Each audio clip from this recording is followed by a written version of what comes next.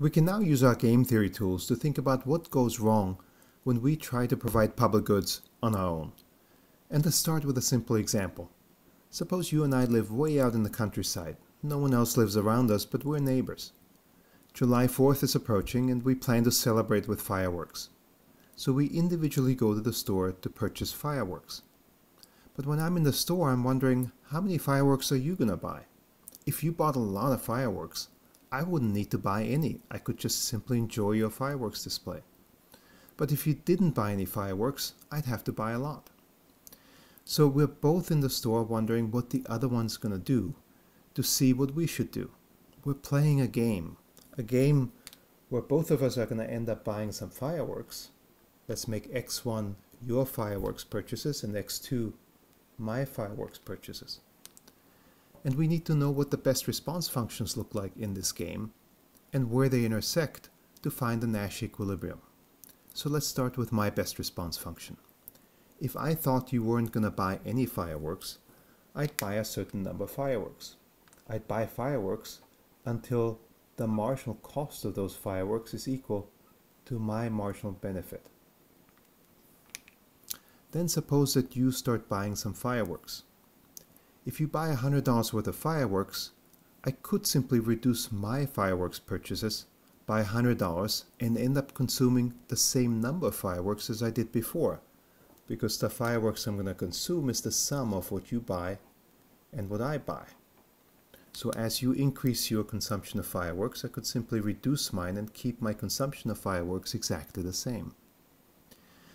In that case, the best response function would have a slope of -1. I would exactly offset whatever you buy by buying that much less. But that's probably not how I'm going to best respond. Think of it this way. If you buy $100 worth of fireworks, it's like you're giving $100 to me, because I could reduce my purchases of fireworks by $100 and then consume exactly the same as I did before, but I have $100 left over to buy other goods. But if fireworks is a normal good for me, I'm going to want to spend some of that $100 on additional fireworks. So I'm not going to reduce my purchases of fireworks dollar for dollar as you buy more, because I'm actually going to want my consumption of fireworks to increase. That means that best response function is not going to have a slope of -1. It's going to be shallower than that. It's going to look something like this. Similarly, you, if you think I'm not going to buy any fireworks, are going to buy a certain number of fireworks. You're going to buy fireworks until the marginal cost is equal to your marginal benefit.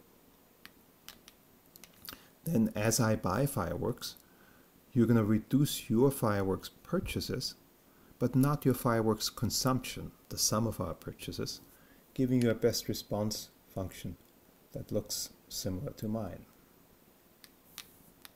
So now we have two best response functions. We know where they're going to intersect, is where the Nash equilibrium is going to lie. So you're going to buy this many fireworks, and I'm going to buy this many fireworks. We can now ask, is that quantity of fireworks, the sum of our two purchases, the efficient quantity of this public good?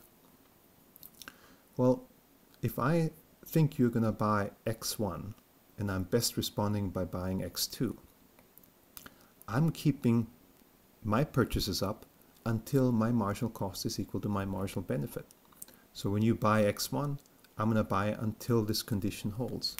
So I'm buying until the marginal cost is equal to my marginal benefit. But that means that if we sum our marginal benefits,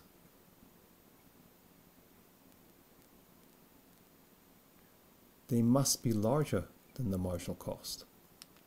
If I'm buying until this is true, then if I add your marginal benefit to this side, we're going to have an inequality. In other words, we're not going to produce the efficient level of the public good. The efficient level would occur where the marginal cost is equal to the sum of our benefits. We're buying too few fireworks. As we bought more, the marginal benefits would fall, and eventually this would reach an equality and we'd be at the efficient quantity of fireworks. But we're stopping short of that. So we're under-providing the public good when we're trying to do it on our own. Now, in some sense, this should sound familiar. When we talked about positive externalities, we said whenever someone's producing something that has a positive externality, they're going to underproduce that. Well, when I'm producing fireworks, I'm producing a positive externality for you, and same for when you purchase fireworks, you're producing a positive externality for me. When we do that, we expect that we're going to underprovide those goods, those fireworks. So this is nothing new, because public goods are really just positive externality generating activities. And so if we know about positive externalities, we already know a lot about public goods, because that's really what public goods are all about. So we again get the result that we're underproviding the public goods that are providing these positive externalities. In essence, you can think of these players, you and me, as being caught in a prisoner's dilemma. The prisoner's dilemma here is that individually we're going to underprovide the public good. We could both be better off if we got together and agreed to cooperate, figure out what the efficient level of the fireworks is, divide that by 2 and each buy half of that. That would be a cooperative agreement that would make both of us better off. But we both have an incentive to violate that agreement, just like the cartels had an incentive to violate a cartel agreement. We both have an incentive that once we get to the store, we'll only buy until our marginal cost is equal to our marginal benefit and not to the sum of our marginal benefits. And so that cooperative agreement isn't going to be sustained unless we can find a way to enforce it. When we talked about positive externalities, we said the government can do something. They can subsidize the positive externality generating activity. If the government did that here, the government would reduce my marginal cost of buying fireworks. That would cause me to buy more fireworks. More fireworks if you don't buy any fireworks, more fireworks for any quantity of fireworks that you buy. So it would shift my best response function out. Similarly, it would shift your best response function out. And that intersection would then happen at a higher level. So we would be buying more fireworks each, and if the government set that subsidy exactly right, it could cause us to produce the efficient total quantity of fireworks. Alternatively, we can think of the government solving that prisoner's dilemma by simply forcing us to cooperate. Forcing us to cooperate would mean taxing us and simply providing the efficient level of the public good. We would prefer that outcome to the outcome where we simply individually go to the store and end up at the Nash equilibrium, because it would enforce the cooperation that would actually make both of us better off. So whether through subsidies or through direct provision, the government can solve this public goods problem. But notice that here we only have 2 people.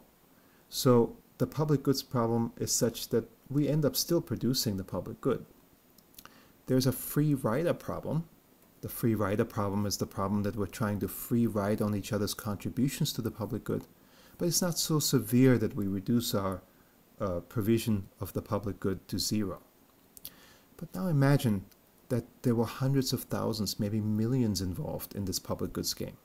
Imagine that what we were dealing with was, say, cancer research, and we all are interested in finding a cure for cancer. If we all contributed to that effort, my marginal cost of contributing $1 is exactly equal to $1. But the marginal benefit of that dollar is spread over millions of people. So if I'm just going to contribute until my marginal cost is equal to my private marginal benefit, and I don't think of all the other marginal benefits that my dollar is producing, I'm going to way underprovide how much funding I provide for cancer research. And that'll be true for everybody else. So as the number of people in the public goods game gets large, that free rider problem increases in severity. So as the number of people in the public goods game goes up, the free rider problem, that prisoner's dilemma, gets worse. And as a result, the argument, the case for government involvement, whether through subsidies or through direct provision, gets stronger.